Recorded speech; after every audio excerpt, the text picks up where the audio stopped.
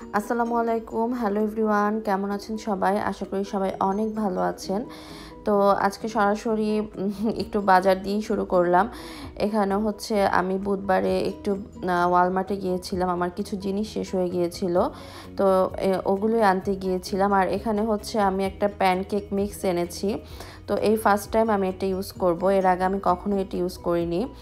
আর হচ্ছে আমি এখন হচ্ছে দুপুর ৩টার মতো বাজে। তো যেহেতু শীত চলে এসেছে, তো বাহিরে রোদটা আসলে শীতের রোদটা কিন্তু অনেক ভালো লাগে। তো আমি আর আমার ছোট মেয়ে একটু বের হয়েছি, ওকে নিয়ে একটু আমি হাঁটাহাঁটি করছি। তো এই গাছটা আপনারা কিছুদিন আগে আমি ভিডিও করেছিলাম, তখন পাতাগুলো একদম অরেঞ্জ ছিল, আর এখন পুরোটাই লাল হয়ে গেছে। আর অনেকগুলো গাছের পাতার কালার চেঞ্জ হচ্ছে। আস্তে আস্তে আসলে এগুলো পুরো একদম কালার চেঞ্জ হয়ে তারপর ঝরে যাবে। তো আমার হচ্ছে এই ফল সিজনটা আমার সবথেকে পছন্দের একটা সিজন। আমার খুবই ভালো লাগে ফল। আর হচ্ছে তো আজকে আসলে তেমন কোনো রান্নাবান্না নেই। রান্নাবান্না করিনি আজকে। মোটামুটি অল্প একটু রান্না করেছি। একটু ডিম ভুনা করেছি, আর ডাল, তারপর হচ্ছে রুই মাছের তরকারি আর করলা তরকারি ছিল। তার জন্য শুধু ডিম ভুনাই করেছি, আর তেমন কিছু করা হয়নি। তো আমার বড় মেয়ে আসলে আমরা আসলে একসাথে লাঞ্চ করে নিব। আমি আসলে ও আসলেই খাই দুপুরের খাবার, ওকে ছাড়া আসলে খাই না। আর তারপর হচ্ছে আজকে রাতে একটু ইচ্ছা আছে একটু ফিরনি রান্না করব। তো ফিরনি রান্না করব। যদি রান্না করি তাহলে অবশ্যই আপনাদের সাথে রেসিপিটা শেয়ার করব, আমি কিভাবে ফিরনি রান্না করি।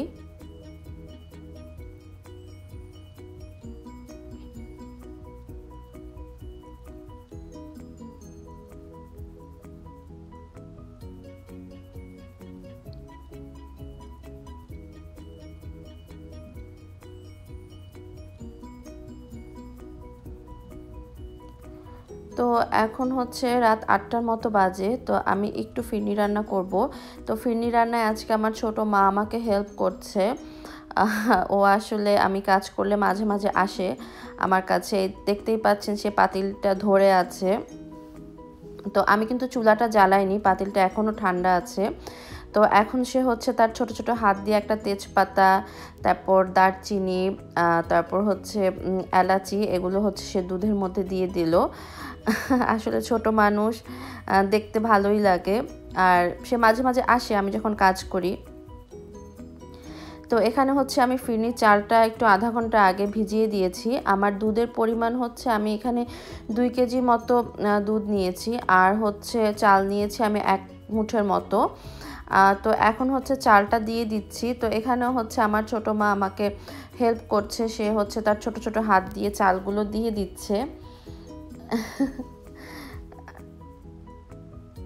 তো আমি আসলে ভয়েস দিচ্ছি আর দেখতেছি যে সে মানে কিভাবে সে চালটা দিচ্ছে, আবার দেখতেছে যে তার হাতে লেগে যাচ্ছে কিনা। তো এখন হচ্ছে আমি দুধটা এই তো জালে বসিয়ে দিয়েছি। এটা জাল হচ্ছে, আর এটা প্রায় বেশ কিছুক্ষণই জাল হবে। জাল করে আমি দুধটা অর্ধেক বানিয়ে নিব।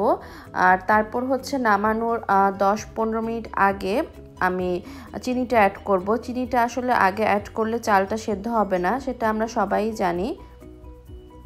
তো এখন আমার দুধটা মানে পায়েসটা প্রায় হয়ে এসেছে, অনেকখানি ঘন হয়ে এসেছে।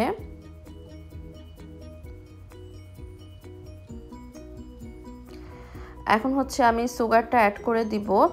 তো আমি এখানে ব্রাউন সুগার অ্যাড করেছি, তার জন্য হচ্ছে আমার পায়েসের কালারটা একটু চেঞ্জ হয়েছে।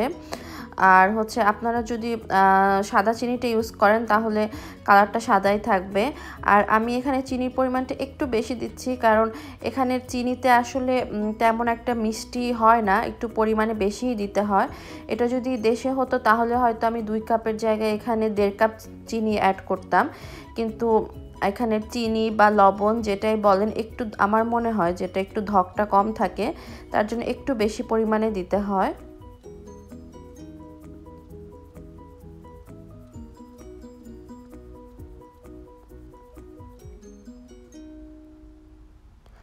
আর এখানে হচ্ছে আমি আমার হাজব্যান্ডকে বলেছিলাম যে আসার সময় আমার কিছু টুকিটাকি জিনিস শেষ হয়ে গিয়েছিল। পেঁয়াজটা আমার কালকে মনে ছিল না, পেঁয়াজ আলুর কথা, তো ওইগুলোই ও এনেছে। আর আমি কালকে একটা সস এনেছিলাম, ম্যারিনারা সস।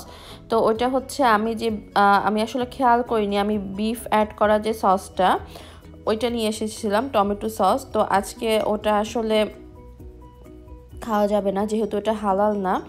তো আজকে ও আরেকটা সস এনেছে, এটা হচ্ছে ফুল টমেটো আর হচ্ছে মেবি পুদিনা পাতা আছে। তো এটা এটা হচ্ছে ভেজিটেরিয়ান। তো এটা দিয়ে আমি আজকে একটা জিনিস করব, মানে আমার একটা রেসিপির জন্য লাগবে। তো এটা হচ্ছে, আর যে এই সসটা আছে যেটাতে হচ্ছে বিফ অ্যাড করা, এটা আসলে এখন ফেলে দিতে হবে, ফেলে দেওয়া ছাড়া কোনো উপায় নেই, কেননা এটা অবভিয়াসলি খাবো না। তো এই হচ্ছে টুকিটাকি বাজার, আর হচ্ছে একটু কাপ কেকস আর ডোনাট এনেছে।